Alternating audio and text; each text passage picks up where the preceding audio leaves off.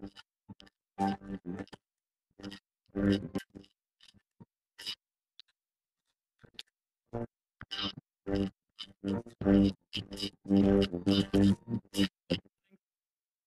to the tent at this hot hour of the day.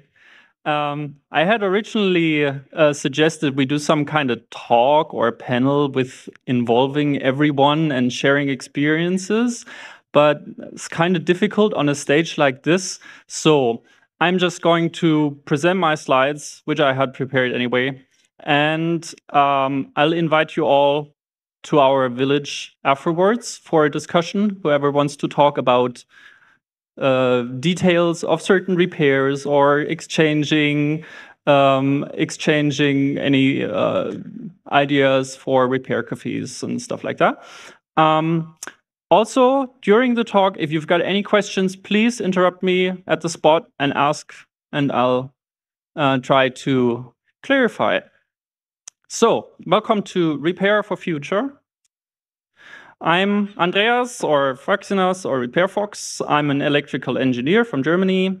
I'm developing software in my day job, and I founded a repair cafe in the hometown Aschaffenburg of mine. I'm a member of a makerspace, Schaffenburg e.V. There's also a company called Schaffenburg in the Netherlands, and they make office furniture, but we're not affiliated. Also, we're not sponsored, sadly. I'm giving tips in a live TV show in Germany's ARD every once in a while. And I founded another repair cafe in my home village just a few months ago. So somebody once said, in a way, everybody is a hacker. Everyone has their tricks to deal with technology in everyday life. And that person was Holland. It's German. Irgendwo ist jeder Hacker. Jeder hat so seine Tricks im Alltag, mit der Technik umzugehen. Es gibt 1000 Kleinigkeiten im Alltag, wo es wichtig ist, mit Technik möglichst effektiv und ohne Angst und einfach sicher umzugehen. Yeah, so what he basically says, it is hacking to deal with technology and problems in your everyday life. So everybody has heard the word life hack. That's pretty much the gist of it, I think. And that's why I do these talks at hacker conferences and camps like this, because I think there's just such a closeness in mindsets that we should really work together like this. Let's see, there's another slide. And of course, I brought some motivation. This is a photo from today. My friend woke up this morning laying on the ground because his airbag was leaking and all the air leaked out, so we had to fix it. Of course, I had patches and PVC glue, and we could repair it. Yesterday, our crepe maker in the village broke. The switch broke. It is a spare part that would cost like €2 or 50 cents. But the regular consumer would have to throw the thing away. It's out of warranty. It has special screws that you can't open without a special tool set. What should you do? Usually it would be throwing it away. We just shorted the switch and we can use it again. So, who hasn't heard what a repair cafe is? Okay, I will explain. So a repair cafe is a kind of meeting where volunteers like me go and help people seeking help, trying to repair something and can do it themselves, and show them to help themselves. So it is a kind of repairing together socially, and it is, of course, meant for helping people who may be unable to afford replacing something. And of course, it's also there to stop people from just throwing it away if it's easy to repair and replacing it with a new bought item. To save resources and keep it out of landfill. And just some 40, 50 kilometers west from here in Amsterdam was the first organized repair cafe in 2009, where she pretty much formalized this as an event. So people have always helped each other in neighborhoods and helped each other repair stuff. But the way our society works today is that people aren't so close with their neighborhoods anymore and stuff like that. So it wasn't easy finding somebody who's not a professional to repair things. And even for professional repairs, it's hard. Usually people get told, no, we can't fix that toaster. That doesn't make any sense. The time it takes us to open it is more than a new toaster would cost. So what we do at a repair cafe is a lot of times is tending to those products that aren't really worth much anymore anyway, and people would just throw them out without really thinking much about it. Of course, sometimes it's a flat TV that is just out of warranty and maybe costs €1,000, and it's just a tiny little diode for 50 cents that blew. We've seen that before too. Yeah.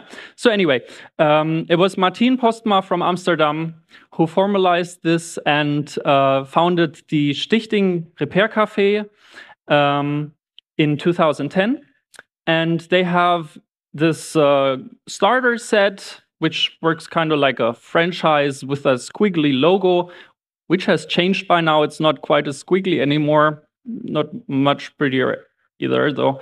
And it's very successful. So there are hundreds of repair cafes around the world, if not thousands, hundreds in Germany alone. And big cities have multiple ones. Some work all days of the week. It's become a real movement. So there are other, how should I call it? It's not really organizations, more like a,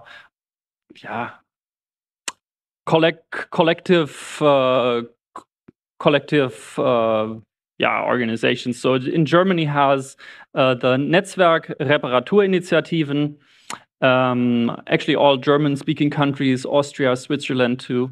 And there are 950 members listed, out of which they probably aren't all active anymore. Maybe some of them were a one-time thing or so, but it's a couple of hundred, and it's really amazing. And the United Kingdom has the Restart project, which is London-based, and they are really professionalizing. They even have fix factories now, what they call it, where people can go with their devices, and they really have professionals that do this as a full-time job, like you would expect or would have expected back in the good days from your TV salesperson in next door. And of course, internationally and strongly in the United States, there is iFixit, founded by Kyle Wiens.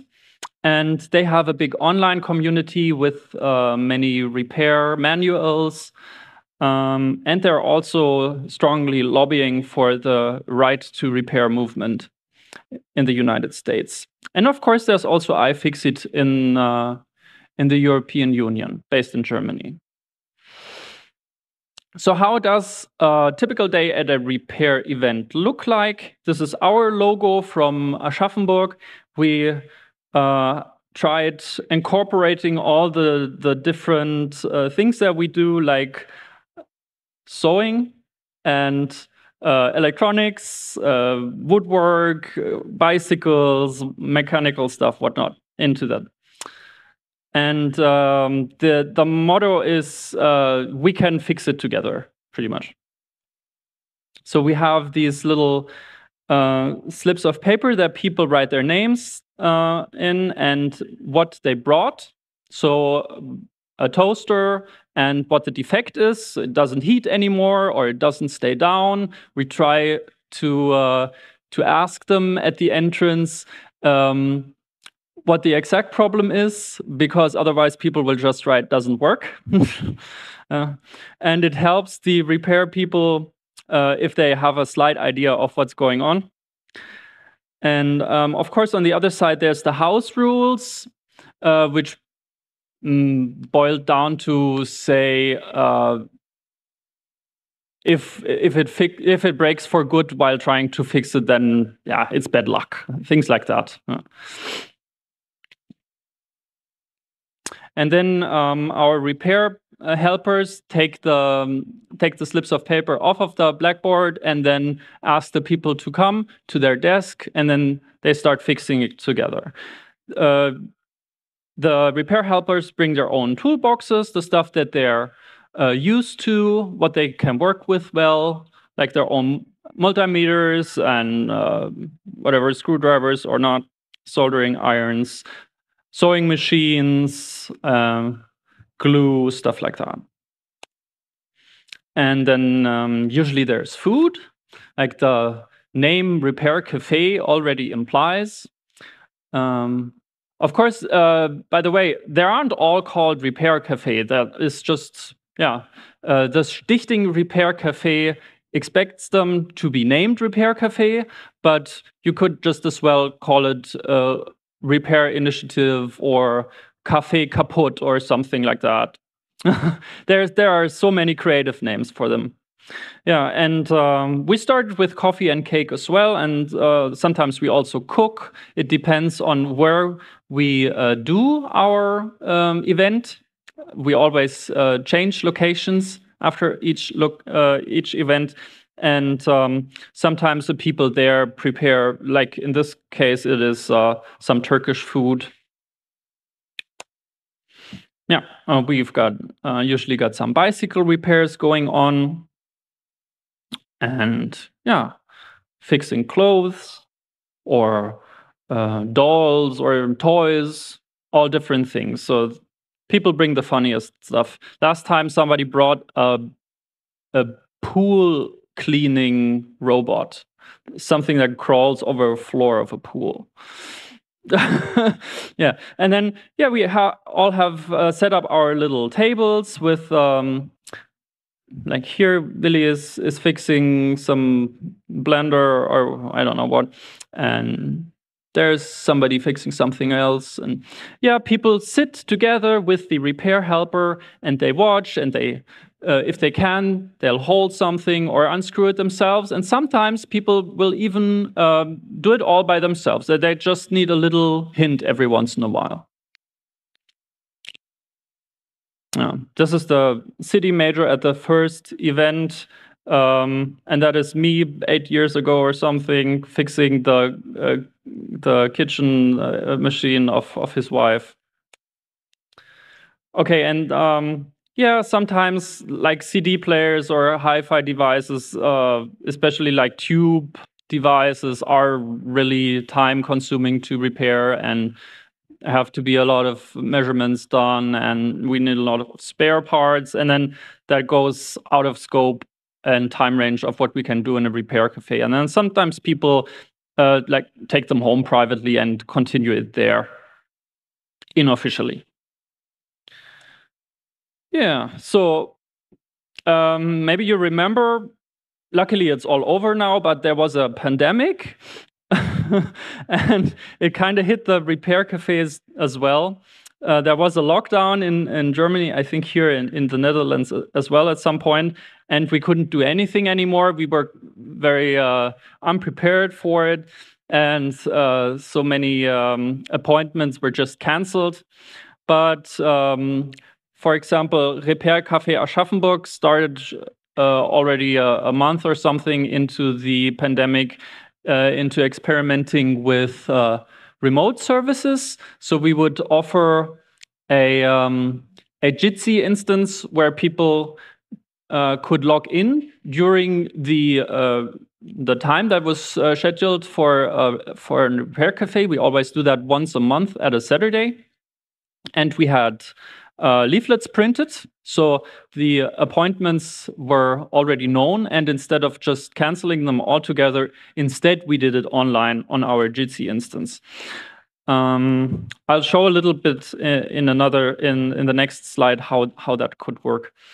And then after the lockdown, we did the events offline with additional hygiene measures like disinfection and social distancing and a limited amount of guests that had to pre-book. This is just a list of different repair cafes doing online events just like we did. And something that is noteworthy, especially at these kind of conferences, is that most of them used open solutions for the video conferencing. Like a lot of them used Big Blue Button or Jitsi, and just a few of them use proprietary stuff like Zoom or Microsoft Teams. Some of them were even provided by makerspaces. Yeah, so how can online repairing work? This was during our first online repair session, and there's a guest, and she was trying to fix a video projector, and we helped her disassemble the case, which is always very hard, even if you have it on your table in front of you. But if you have to remotely tell a layman or a layperson how to open something like that up, then it's really difficult. You can see it's an electronic device, so it has mains voltage in it. Of course, we unplugged it all, and it was basically just diagnostics. But we could tell that this one power regulator had blown, and she was even able, like you can see here is a part of it. Yeah. After like trying to get it open for an hour and a half or something, she saw that this part had blown, and we were able to order the spare part, and then during a later time when she came into the repair cafe, we could solder it and switch it and repair it that way. This would have been usually something where a person would have to come to the repair cafe twice, because of course we can't have all special parts on stock. Yeah, with a video resolution, especially with WebRTC, the inscriptions on the parts are, of course, not readable. So some of the repair initiatives, they started using out-of-band high-res photography for those kind of diagnostics instead. But what is cool is that you can open a repair manual and then show her where the clips are and things like that. Or if a person has computer problems, you can help them like with a team viewer or something. Yeah, then after these experiments of the separate initiatives, there was a bundled approach by the network Reparaturinitiativen for basically all of Germany, where helpers from the different initiatives could log in and then help guests.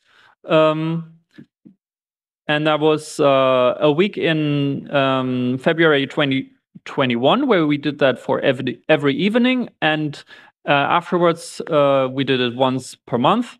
And in the beginning, we had quite some guests. Like in March, there were 40 guests and over 20 helpers and 10 repairs altogether. Some people just wanted to check in and see how it could work.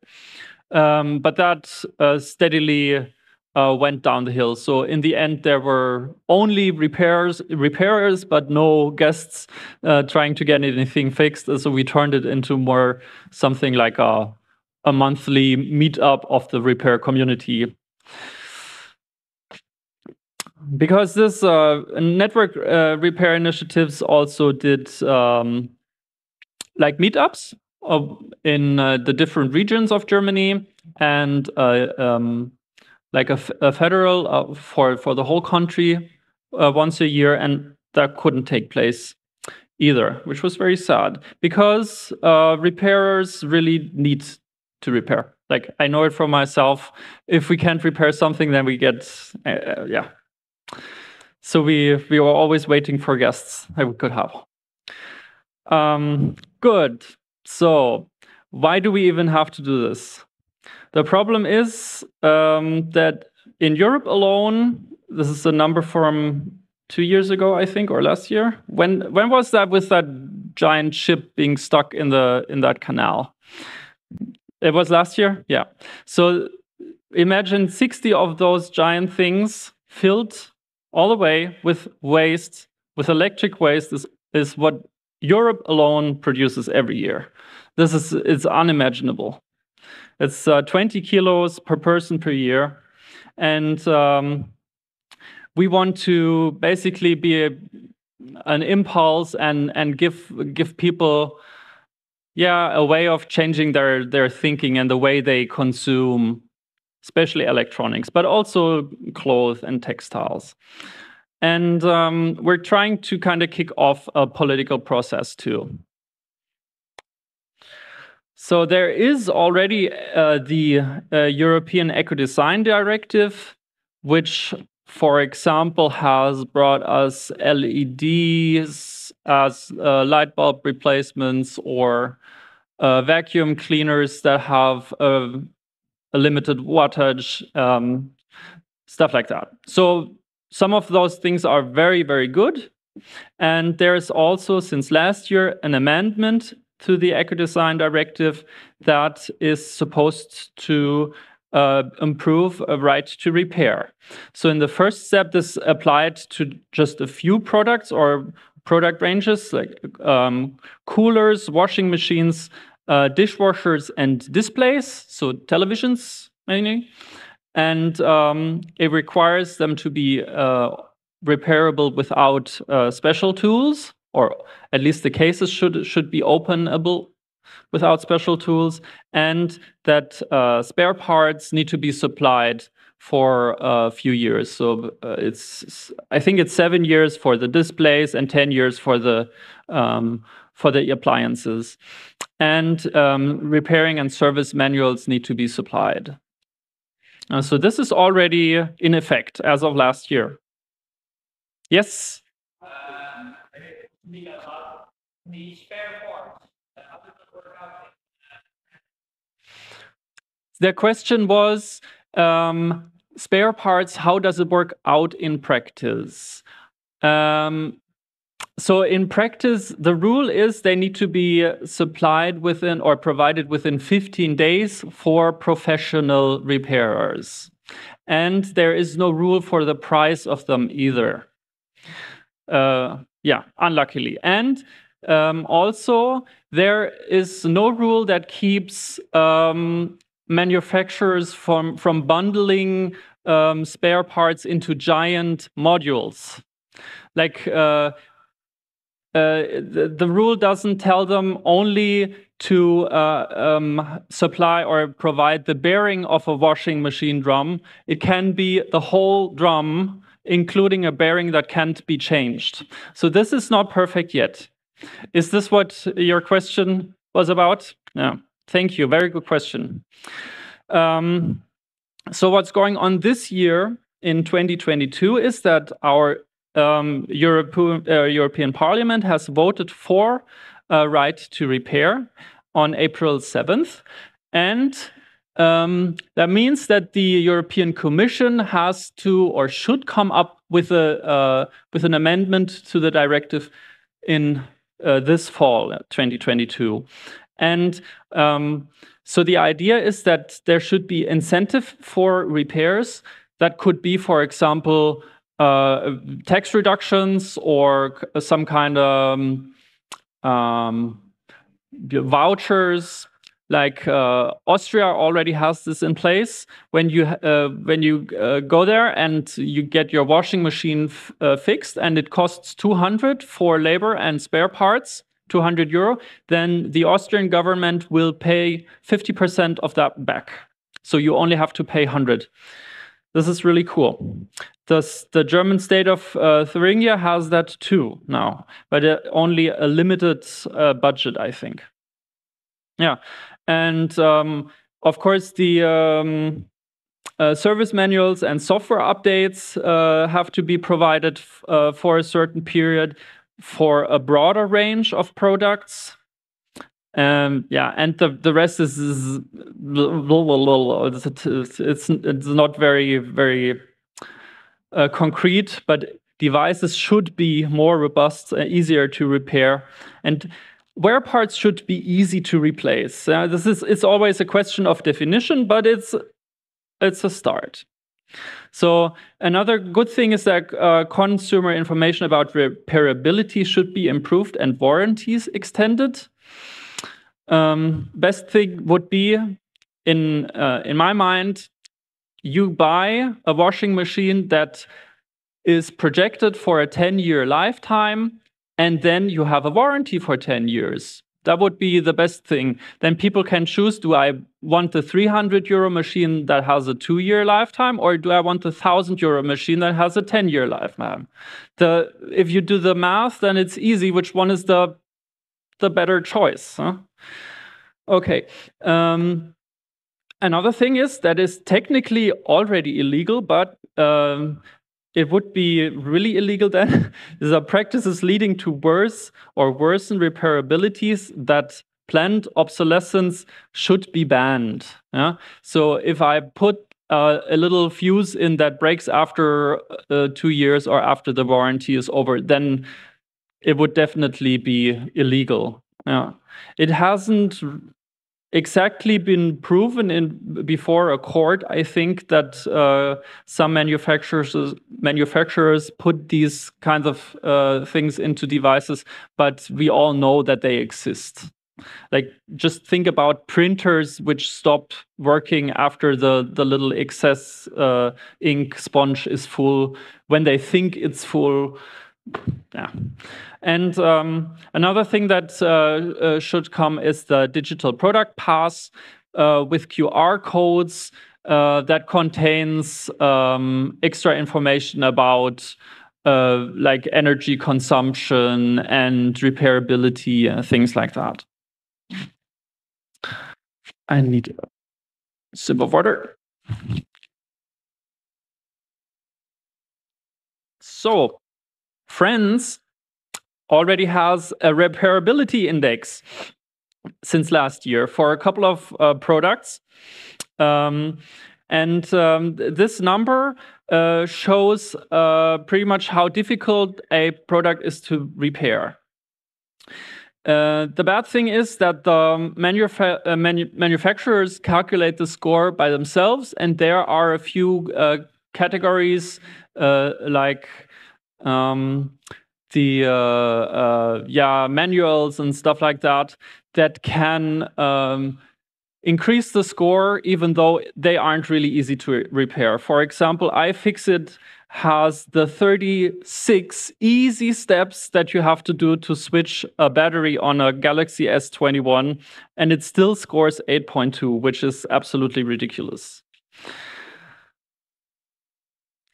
In the United States, it is illegal that companies, or it's not illegal to put them on, but they are null and void. You all know these warranty void stickers on devices. Since 1975, courts have ruled that, they don't mean anything technically.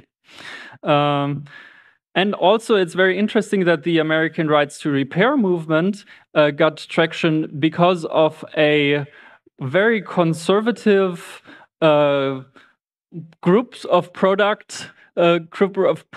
It's tractors by John Deere. Yeah, they put DRM and stuff into their machines that would keep farmers from repairing their equipment on field. Imagine the tractor breaks. They have to bring in the crops, and you can't put it in the shop. They have to fix it on spot. That wasn't possible anymore, and that was a real uproar and attraction to the right to repair movement. Last year, President Biden signed an executive order empowering right to repair, and there have been a couple of state legislations this year. This is the last one being the Fair Repair Act of New York in June. Germany has the round table for repairs, which does lobbying, and I'm a member of that too. And we managed to even get right to repair into the coalition contract of the governing parties of this legislation period in Germany. And like I've already mentioned, Thuringia and Austria subsidize repairs. And just last week, India has announced that they also want to introduce a right to repair law. So what can we do? Please repair stuff for yourself. YouTube has very good, sometimes not so good videos of how to repair, how to open things that happen again and again, like what do I have to do if I need to switch the thermal paste of my notebook Dell XYZ or something like that. Check that out. iFixit has very many repair manuals, very specific step-by-step with high-res photography. What do I have to do if I want to replace the display of my this and that phone? If you don't have the tools at home, or if you aren't capable of doing it yourself, come visit a repair café. They'll show you how it works, if it's possible. Or if you're already adept at repairing stuff, please volunteer as a helper in a repair café. Or when you're a member of a makerspace, why don't you offer some consultation hours in your makerspace where people can come with their devices, or volunteer at a repair event. Yeah, and last but not least, if you live in a rural area that doesn't have any repair cafe yet, you can always open one. There's the Stichting Repair Cafe for the Netherlands. They are also active all over Europe, and they have their starters set. It is worth it. A British study, so British studies show everything. Imagine what they have a study on it. But this one shows that repairing actually has an impact on CO2 reduction, and it's about 1 to 10 kilo per kilo of device repaired. What we personally can do as well is think twice before buying stuff, especially gadgets, especially IoT crap, which may just as well stop working next year when the manufacturer decides to turn off the cloud. Things like that. Do we really need it? Cherish and service and maintenance. Loop your bicycle chain and stuff like that. Decalcify your coffee machine. Clean your vacuum cleaner filters. That will extend their lifetime. It's important. And use warranty to the end. If something is broken within the warranty time, even if it's just a stupid LED light bulb, then get it replaced. Yeah, it's something that, sometimes they even have an extended warranty of like 5 years or something. But it's a tedious process. People or the manufacturers try to keep them from using that. And of course, another good thing is teach kids how to solder and do making classes. Soldering is a very important repair technique. It is good if they know how to do it. Upcycling. If a TV mainboard is broken, you can still use the backlight for a really cool shadow-free desk light, for example. There are a bunch of initiatives. There is a FixFest, which is an international repair conference in Brussels in September, or end of September, beginning of October, that first weekend. And there's also Bits and Bäume conference in Berlin. Unluckily, they're both at the same weekend. My dream, first one I already said, if a product's supposed to last 10 years, please put a sticker on and then actually extend the warranty to that time. And what we need is really a Europe-wide return system for functional or easily repairable goods. Belgium has that with the Kringwinkel. You don't throw stuff away that you don't need anymore. You give it to a central instance, and then it's being given out again for a really low price, repaired by some welfare jobs. And we have that in Germany now for people who have fled Ukraine, and they're taking old laptops and computers and giving them away again to the refugees after installing a free open source operating system on them. Yeah, then of course some incentives for repairs would be nice, as I've mentioned. And also, please always keep in mind, regard the ecological impact of every purchase and social impact. Some people have to assemble these things, and those people don't live good lives. Some people have to dig out tons of stuff from the earth to make enough cobalt for a phone or for a car or whatnot. Please always consider that. And not only the production, also the disposal is bad for our planet. Yeah. Eventually, we'll become a degrowth society if we want it or not. It would be better if we did it voluntarily and be prepared for it. Discussion, we barely have any time for it. Maybe there are some questions. If not, you're invited to Unterland Village on Olsen Field at 6:30, I would say, in half an hour or so. That would be great. Yeah, 23rd person to show up gets a free smartphone repair kit from me. Hey, did you hear that, you guys? You're lucky the one. First of all, before we start, thank you. This was excellent. May I have a big applause for this?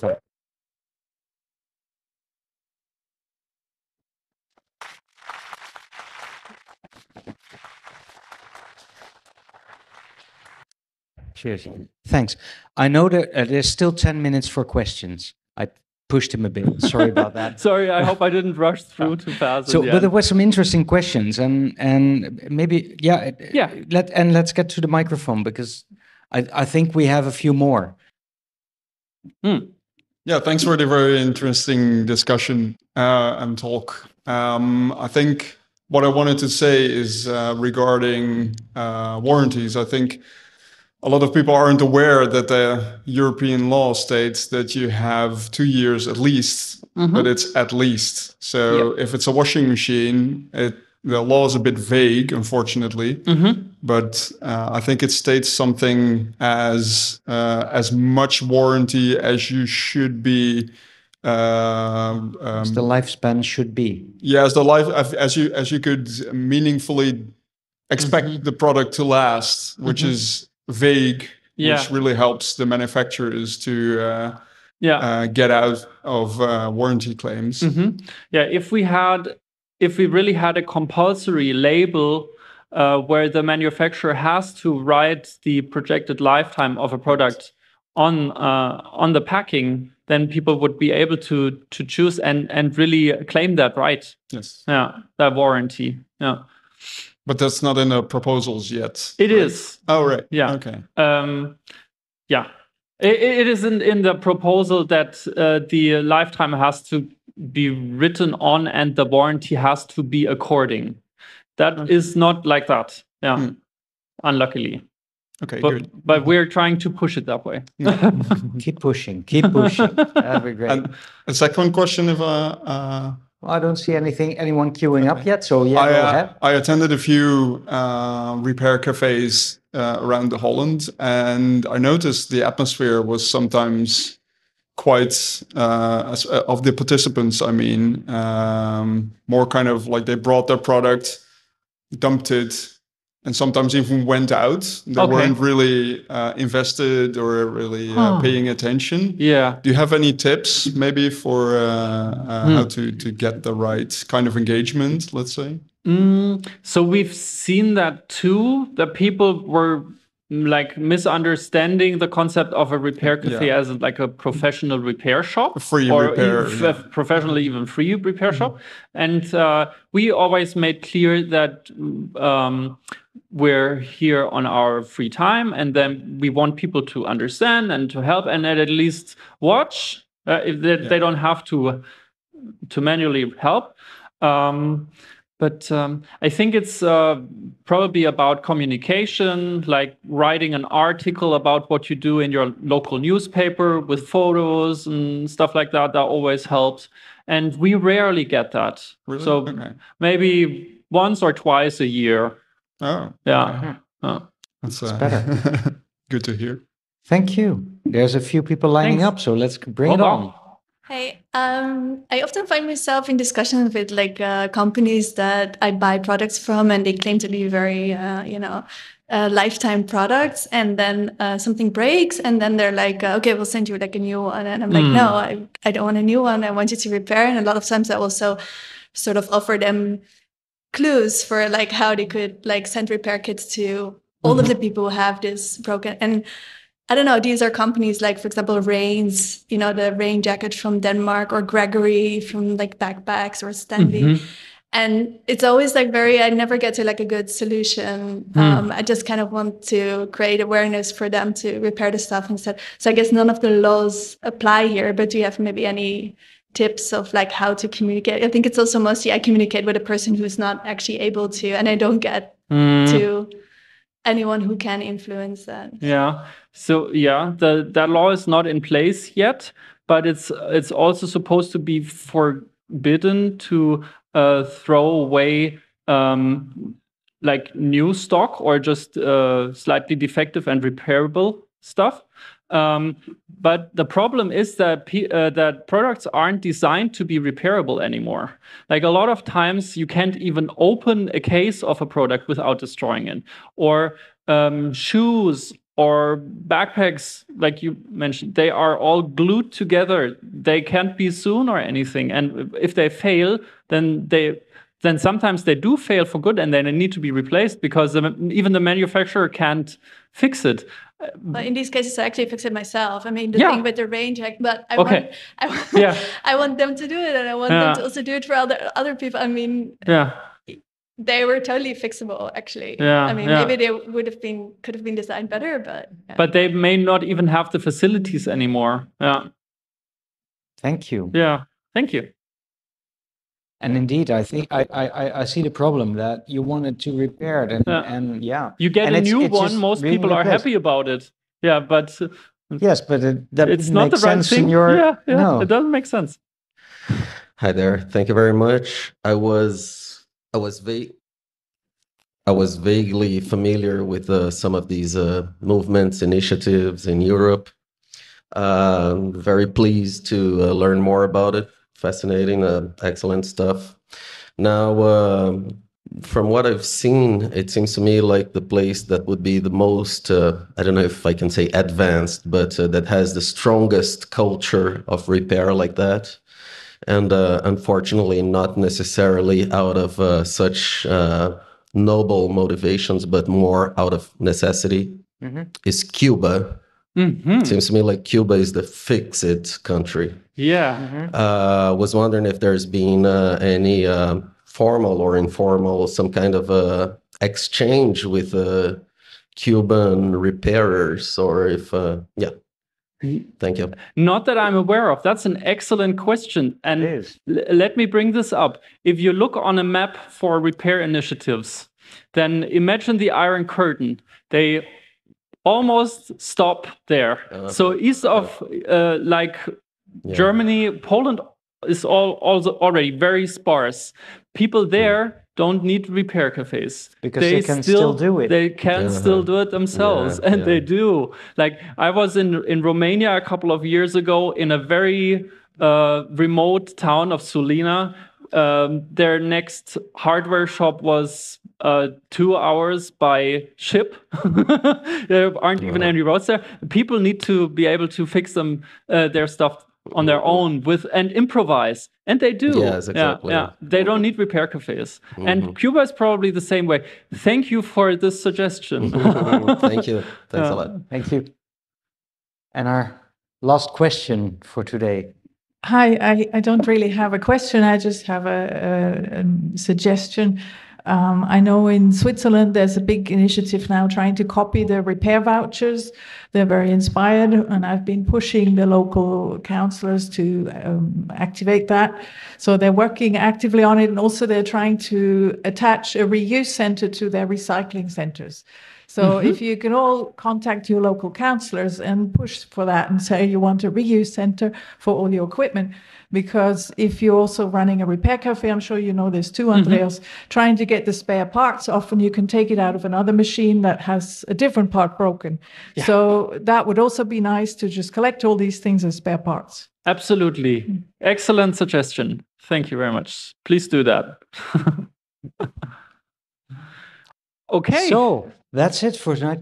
I would like you to thank you once more for this beautiful story again. I love it in this that we're doing high tech and low tech at the same time, and it doesn't really matter. We just do hacks. Yeah, right? Exactly. Thank you. People, give hand.